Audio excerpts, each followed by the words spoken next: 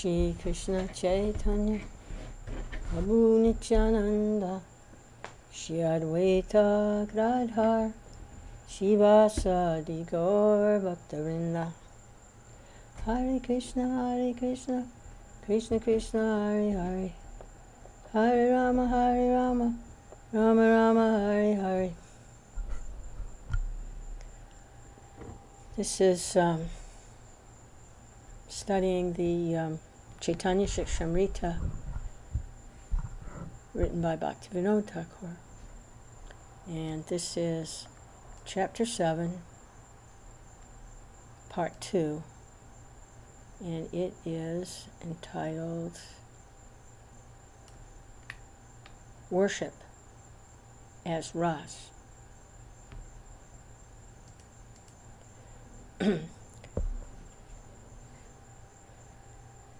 Those who worship the Lord should consider the nature of their worship.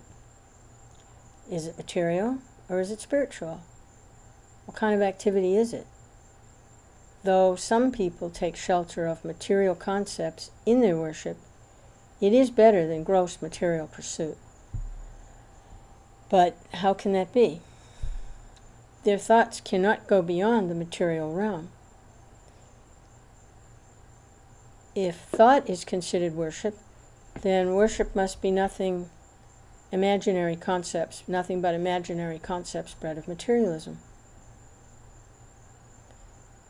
If worship is neither material nor mental, then what is it? In normal human existence, there is nothing except matter and mind. If that is so, then a person must become an atheist or an impersonalist. The state in direct opposition to matter and material thought is the indistinguishable state, nirvishesha. On taking shelter of that and accepting Brahmavad with no ras at all, a person will next take shelter of pure atheism. Let there be no worship. For that for which all souls are so eager has become false, or a flower in the sky. How unfortunate. Rejecting the states of matter, material mind, and their opposite, nirvishesha, please search out the real platform of existence for the soul. These concepts must be rejected because they've captured the soul and covered up his real identity.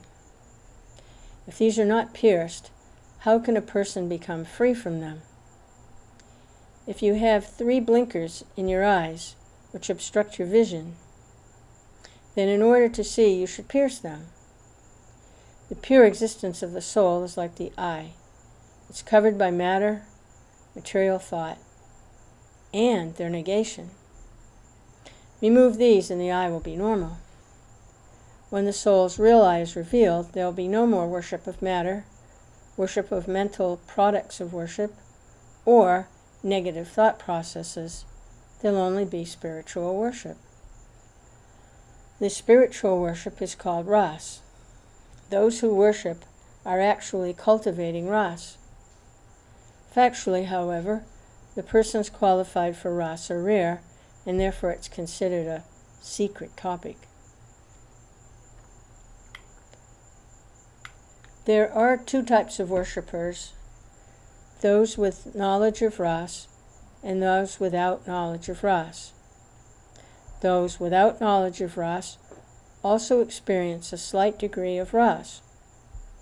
Being ignorant of the truth, they call it meditation, concentration, absorption, trance, prayer, or worship.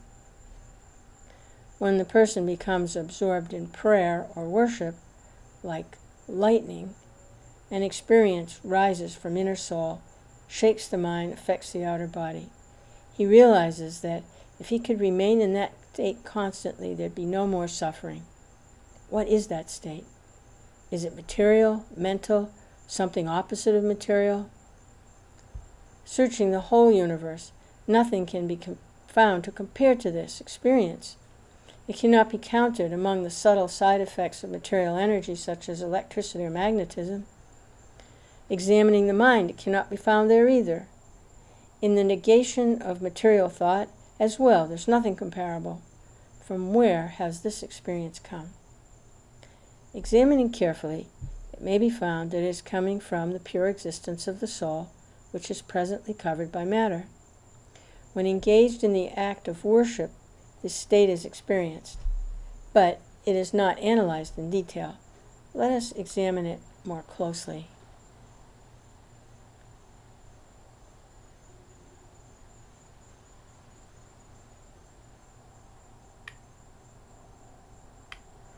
The indescribable state is a particular quality or function.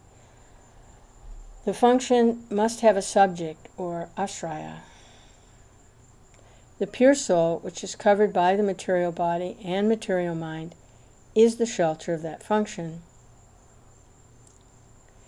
On realizing that the soul is small and dependent on a higher power, this function suddenly reveals itself, like the flame that appears on striking a match. The thing to which the function moves is its only object, Vishaya. By proximity to the object through the process of worship, the function can emerge from the ashraya, the soul, and flow toward the object, Vishaya. This function is the sthayi vibhava. The practitioner is the ashraya, and God is the Vishaya. The qualities of God are the stimuli, udipana. When the function is combined with the subject and the object, immediately anubhav or external symptoms appear in the subject. One or more of the 13 anubhavs will certainly appear in the person. Some of the 31 vicharibhavs will also assist in the external manifestation of the experience. Some persons will also experience some of the sattvika bhavs. Now consider, what is worship? After analyzing all the parts of worship, it may be understood that worship is nothing but ras. Worship is attainment of a state of experience stemming from a basic state of consciousness assisted by vibhavas, anubhavas, sattvika bhavas, and vyabhachari bhavas. So worship is ras. Material action, material thought, and nirvishesha anti-material thought are not worship. These are all without ras. All groups of worshippers depend on the actions of ras, but being ignorant of the process of ras, we cannot be made to understand ras in a scientific way. This is due to the influence of previous bad association. Worship as ras is of 3 forms: restricted, slightly revealed, or fully revealed. Some people, experiencing ras in a restricted way, cannot feel it after leaving the activity of worship. The reason is they're enjoying material ras. As no one can live without ras, the lives of these people are full of material ras. Spiritual ras is a temporary thing, like flash of lightning in their life. By association of devotees and guru, this condition becomes elevated and gradually begins to open slightly, but by lack of good association and teachings from atheists and impersonalists, the worship becomes gradually more restricted, extremely restricted, and then almost lost. This is very unfortunate for the soul. In the slightly open state, ras penetrates into the life of the person. The person gravitates toward places where he can hear topics of ras. He is indifferent to atheists and impersonalists. In the fully open state, ras is fully realized. Being realized, it acts continuously. In the open state, ras is revealed in the forms of Santa, Dasya, Sakya, Vatsalya, and Madhura. But those qualified for Sakya, Vatsalya, and Madhura ras are very few. Only by great fortune can the soul develop a taste for them.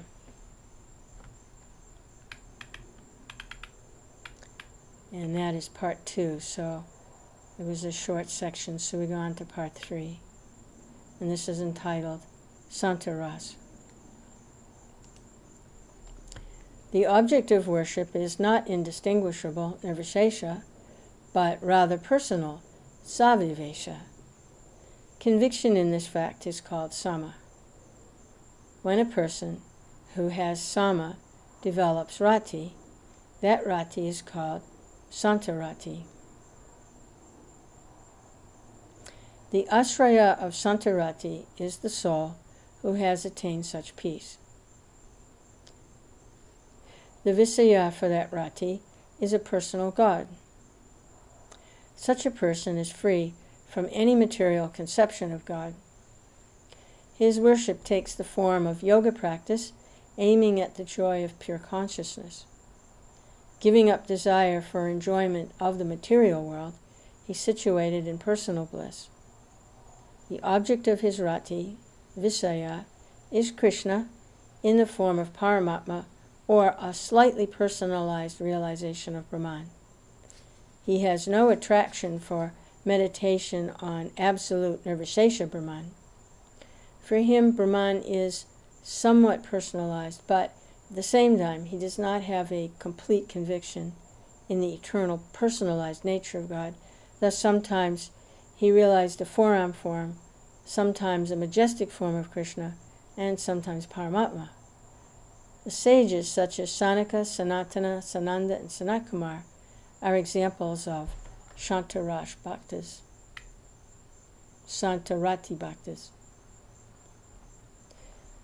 All these devotees do not have conviction in the Lord's eternal forms.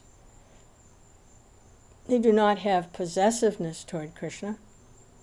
Possessiveness is a mood necessarily attached to the personal form. Therefore, the rati of the Santa Bhaktas, due to its absence of relation, remains in a pure state. The Visaya is the Lord endowed with a form of eternity, knowledge, and bliss, and the goal of the Atma-ramas, Paramatma, Parambrahma, bestower of goals, the merciful and the great. The Asraya is the Atmaram, seeker of spiritual bliss or performer of austerities. The Sthayi Bhav is rati towards the giver of liberation, Mukunda, who's beyond the material modes, beyond the senses, self-revealing and full of knowledge. The stimuli, Udipana, are hearing, the principal Upanishads, living in special places, inner revelations, meditation on philosophical truth, influence of knowledge, seeing the universal form, association with knowledgeable devotees, and discussion of the meaning of Brahma Sutras and Upanishads with like-minded persons.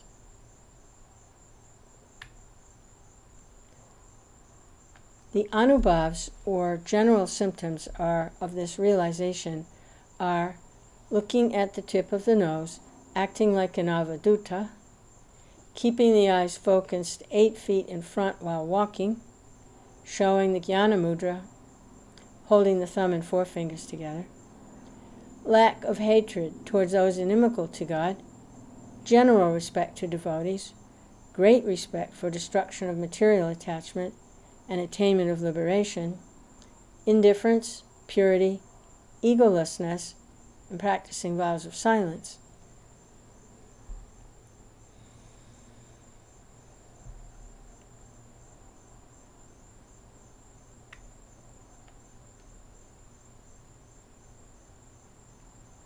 All the sattvika bhavas, such as hair standing on end, are present except fainting. However, these sattvika bhavas manifest in a dim condition, since the person is devoid of bodily identity. Occasionally the symptoms become glowing, but never reach the condition of bright or dazzling.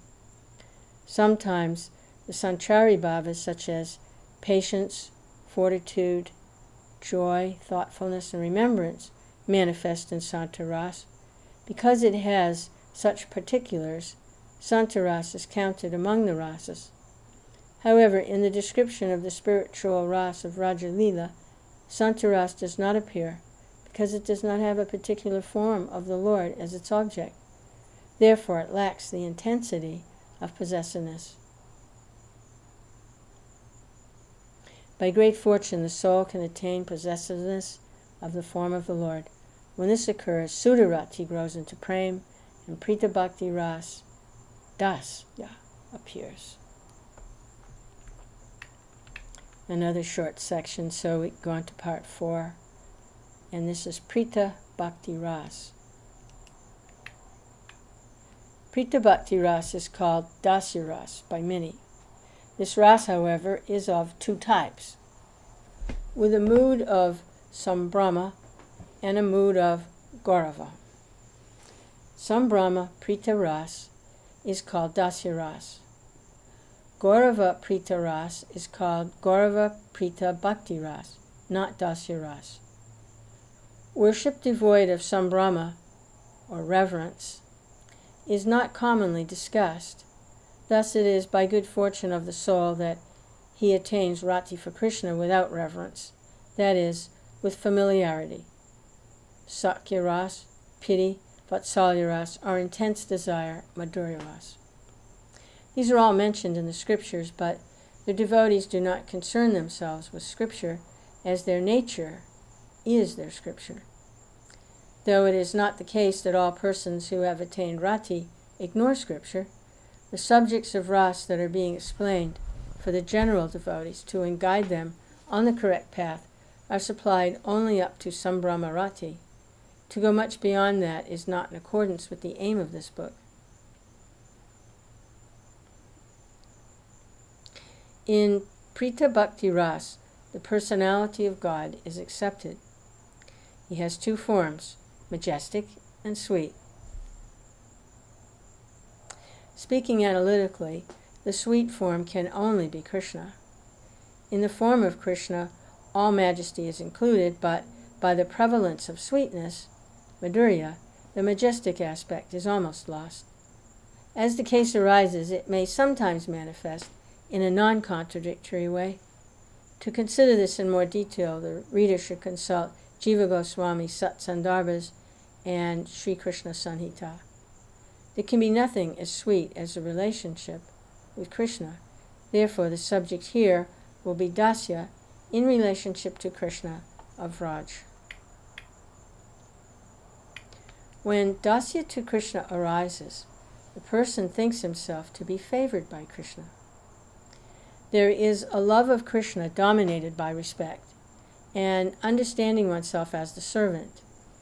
The object of the Dasya Ras is the supreme form of Krishna, who is holding within his pores the universes, who is the ocean of mercy, the Lord endowed with inconceivable energies, who is worshipped by all perfections, who is the seed of all avatars, who attracts the hearts of the Atmaramas, who is the Lord of Lords, the most worshipful, the most determined, the most forgiving, the protector of those surrendered to him, the most grateful, the embodiment of truth, the controller of karma, the most powerful, the pure, the just, the friend of the devotee, the generous, the most influential, possessing all strength, the most glorified, most grateful, and controlled by love. The asrayas, or subjects, are atikritas, ashrita, parisad, and anugas.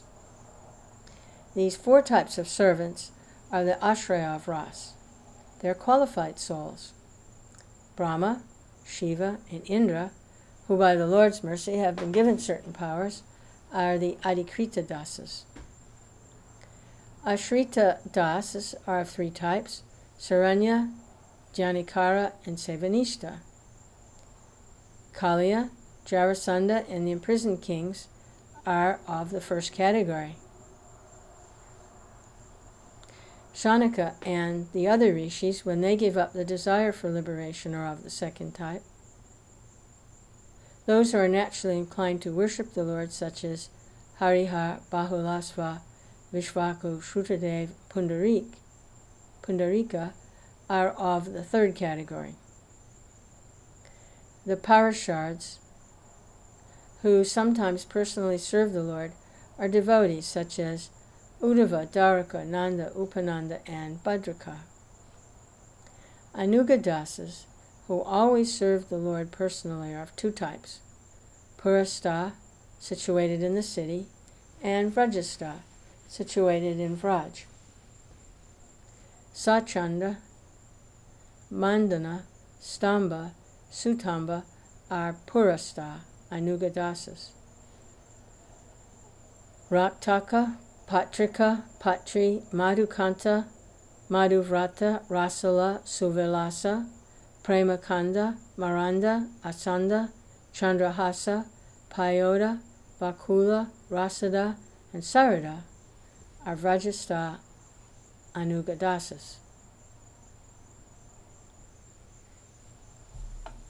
All these servants are humble-minded, thinking themselves as objects of the Lord's mercy. They are ready to carry out His orders, are faithful, and recognize the Lord as Master. Some are Duryaras, some are Dhiradas, some are Duryadas, some are Dhiradas, and some are Viradas. Among the four types, the Ashrita, Parisads, and Anugas may be either Nityasiddha, eternal associates, or Siddha, perfected souls, situated in the spiritual world, or Sadhaka, perfected but in this world. The usual stimuli for this ras are the sound of Krishna's flute, the sound of his horn, glancing at the devotees while smiling, hearing Krishna's qualities, his lotus, his footprints, new clouds, the fragrance of his body. Special stimuli are the mercy of Krishna and the tulsi on his feet, and the food remnants and foot water of Krishna. These are the vibhavas.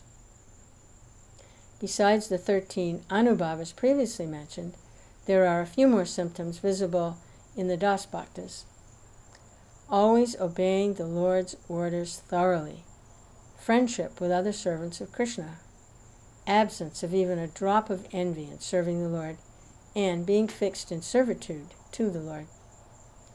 In Dasya Ras, the 8 Sattvika bhavas, such as being stunned, also appear. The Sanchari bhavas of joy, pride, remembrance, dismay, meekness, worry, anxiety, thoughtfulness, enthusiasm, fickleness, argumentativeness, disturbance, bashfulness, inertness, illusion, madness, concealment, attentiveness, dreaming, fatigue, sickness, and death are visible.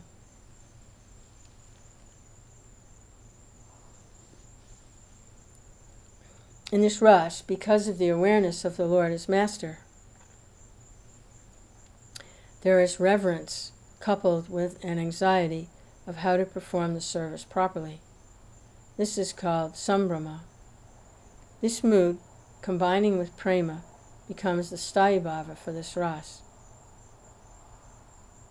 This sthayi bhava arises gradually through the previously discussed methods of practice by the Ashrita Das. For the Parasads and Anugadasas, this rati is stimulated by previous impressions. These remembrances are awakened by hearing about or seeing the Lord. In Dasya Ras, prema, sneha, and raga are also seen. The rasas are progressively superior, attractive, and amazing. If the sadhaka has greed, then he develops qualification for these rasas. Whatever ras the devotee develops an attraction for during practice becomes his eternal ras. Bhakti, which possesses ras, is called ragatmika bhakti. Raganuga bhakti, which was dealt with while describing sadhana bhakti, follows after this ragatmika bhakti. The Raganuga bhakta imitates the behavior and qualities of the perfected devotees in these rasas. The devotee imitates whichever ras he accepts as his life and considers supreme. He will attain that form of life when he reaches perfection. This is the limit of Sambrahma Priti.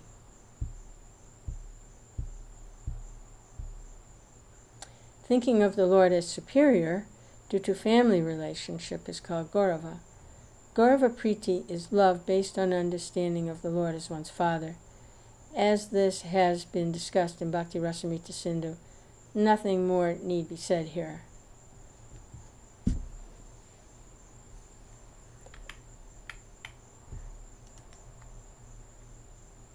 So I think we'll stop there.